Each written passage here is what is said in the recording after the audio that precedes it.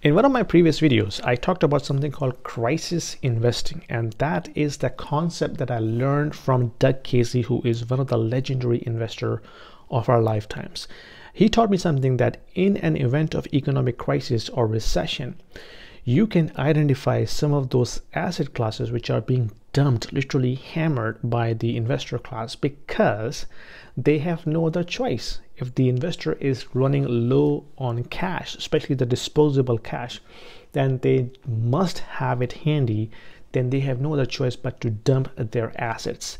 That doesn't mean that those assets are being dumped are of no good value. It is just going through a bad economic cycle. So you as an investor have to identify those asset classes and ride the wave.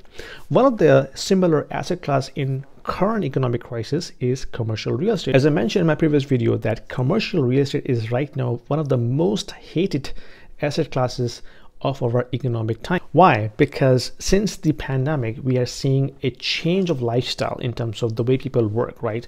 A lot of office spaces are being empty because the employees are adopting remote working or hybrid working, where they have to be in the office for, let's say, 3 days a week or 4 days a week, and they don't have to keep the entire office space occupied all the time. So the companies are actually canceling the leases and reducing their real estate footprint.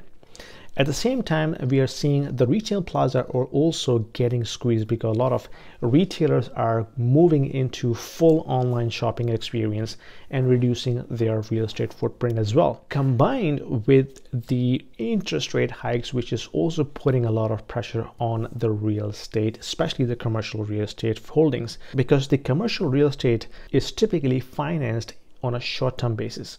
Let's say if the landlord has financed its commercial real estate space in 2021 or in 2020 when the rates were super low, and now they have to roll over that debt for next term at a much higher rate, the debt servicing cost will skyrocket this time, which will eventually put a lot of pressure on their net operating income, which will then put a lot of pressure on the cap rates. And combined with low occupancy, the overall valuation for that real estate portfolio is going to decline. So imagine a scenario where the real estate portfolio pricing is declining, and at the same time your interest cost is going up, which is eating your net profiting margin, and then you have to deal with the low occupancy rate. So all of this is creating a perfect storm for the commercial real estate landlords. So you will see a lot of landlords either will dump those assets or not able to keep the occupancy rate higher, which will definitely impact their valuation. But does it mean that the situation is going to remain like this forever? I don't think so.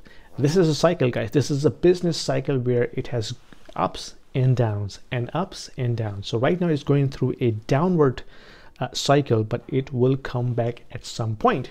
Now you as an investor have to identify that point, because nobody can time the market perfectly, right? So you have to take your position at some point when you think that this is a better position to get into the market. One way to invest into commercial real estate is using REITs, real estate investment trust, that allows you to have the exposure into the commercial real estate without actually physically holding those asset classes. So in my previous video, I mentioned that I can share with you my top 5 REITs that I'm looking at right now, which I can take position into one of those REITs anytime soon. So the first one is Realty Income. So Realty Income is also called monthly dividend company because they have been paying dividend on monthly basis, and they have been paying dividend on monthly basis as opposed to the other companies who pay on quarterly basis.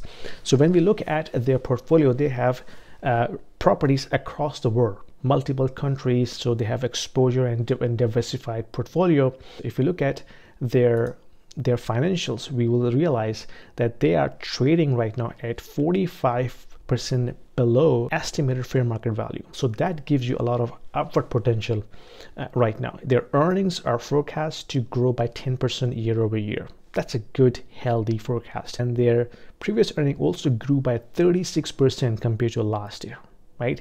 It pays very healthy dividend of 5.48%. So pretty good in terms of not only generating cash flow, but also looking at the upward trend. But there are two negatives that I want to highlight. Number one, their interest payments are not well covered by their earnings. And number two, their shareholders have been diluted in the past. So there is a risk of stocks being diluted at some point. So keep an eye on that. But overall, it's a very good company. Their PE ratio is 46%, slightly higher. But then if you look at the companies growing 10% year over year, with previous year grew by 36%, not bad. Okay, so I would definitely keep an eye on this, because this gives me the exposure to be in the commercial real estate as well as in residential, but across multiple countries. So it's much diversified in that sense. The number two is Kilroy Realty. Now, Kilroy Realty provide office spaces. So it's typically, their typical specialization is office space, but their clients are top tech companies like Stripe, Amazon, Salesforce, Microsoft, Adobe, DoorDash, right, Netflix, all the big tech companies. So at one point it's giving you the top clients as their tenant, but it is also giving you the exposure only to the tech company. So the tech company goes down, that portfolio will also get impacted as well. So when we look at the Kilroy's financials, we see that they're trading at 34% below their estimated fair market value, and it pays a healthy dividend of 5.75%. So very good. But there are three negatives that I want to highlight. Number one, their earnings are forecast to decline by an average of 4.3% year over year for the next 3 years. Keep an eye on that. That their debt is not covered by the cash flow, and they have been significant insider selling in the past 3 months. So maybe the insiders know something that we don't know. But overall, not a bad company. And their PE ratio is around 20%, which is pretty healthy. So except the insider selling and their debt payments are not being covered, the rest looks pretty good actually. The next one is Prologis. I mean, it's not very exciting, it's kind of boring, but their portfolio is very, very solid. They specialize in the warehouses. So think about Home Depot, Walmart, FedEx. All of these companies need warehouses, and their business model is literally solid. So if you want a solid but not very exciting opportunity, this one gives you something to chew upon. Some of the positives are it is trading at 22% below its fair market value. Their earnings are forecast to grow by 10% year over year, and it pays a healthy dividend of 2.76%. But there are some negatives as well that we have to keep an eye on that. Their debt is not very well covered by the operating cash flow. Large one-off activities are impacting their financials. Profit margins have been declining. Okay, it is declined 36%, lower than the last year, 53%. So their profit margins, they are lower than the last year. The current year profit margins is 36%, last year 53%. So it's declining. And again, significant insider selling within the past 3 months. So maybe something they know, we don't know, but keep an eye on these things as well. But their PE ratio is 38%. So okay, slightly higher, but again, if it's growing at 10% year over year, not bad actually. But that gives you a very, very solid portfolio. Warehouses, which will always be in high demand by these retailers, so pretty good. Number 4 is Alexandria Real Estate Equities.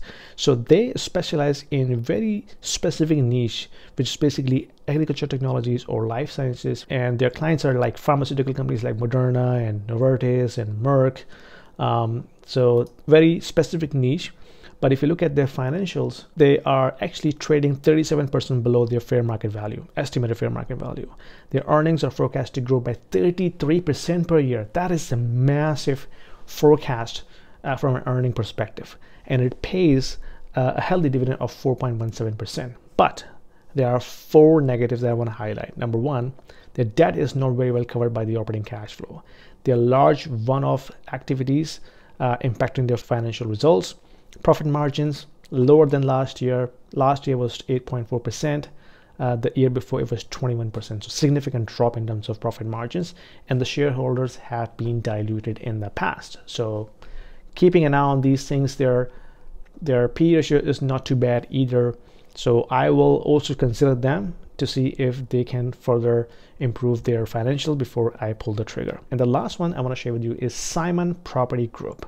They typically hold the premium outlets, the shopping retailers. Right now it is in the declining trend, but I would keep an eye on them because they own a lot of shopping and dining and entertainment type of the buildings. So at some point they will definitely come back, but right now it's going through a rough time. But their financials are looking good, actually, trading at 30% lower than their estimated fair market value. Their earnings is supposed to be growing at 12.2% year over year. Pay a high dividend of 5.36% and trading at good value compared to its peers and industry.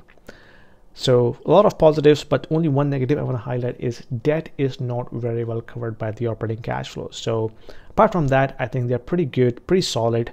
I will keep an eye on these 5 months, but if you want me to pick one of them, I would definitely pick Realty Income because that is very solid, very diversified portfolio, not only focused on commercial real estate, but also they have exposure into residential real estate, paying dividend on monthly basis, and have grown at 36% compared to last year. So very solid company.